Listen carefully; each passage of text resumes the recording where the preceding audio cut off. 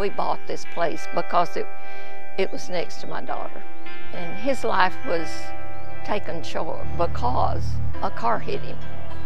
When he passed away, I made my way to Greenbrier Methodist Church and said, I want to come work for you for no salary. I just want to volunteer and have a place to go where I can use what talents I have and spread it around for some of the other people maybe that have not heard. It was on Sunday. I got up early. I have to be at church maybe about 8:30. I had a busy day, and the longer the service went on, the worse the weather got outside.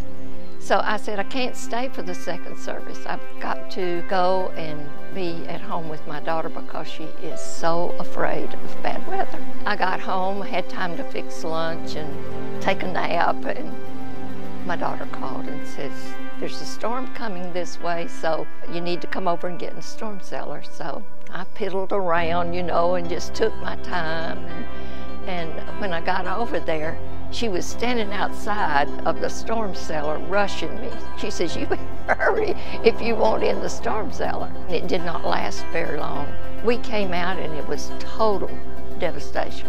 I was at her house. I could not even see my house. We couldn't even walk over here at that time. I had to wait till the next morning to be able to see if my house was even here. On Monday morning when we got up, this yard was filled with people, volunteers to come and help. I know everybody's not a Christian, and maybe they don't even think that way, but maybe they will hear a word somewhere after all this that God is our source. He is our source of life. He's our source in everything we do, in our finances, in our witnessing, and all those things that we're supposed to be doing as Christians.